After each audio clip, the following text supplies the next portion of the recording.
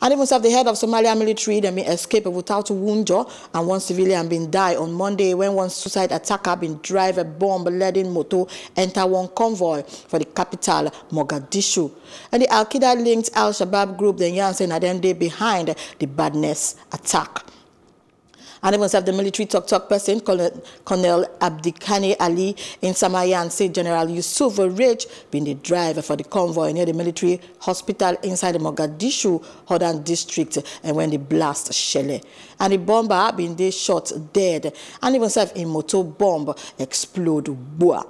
And the commander and in guards will escape without any wunjur. And Mogadishu ambulance service Sama say then collect the body of one civilian.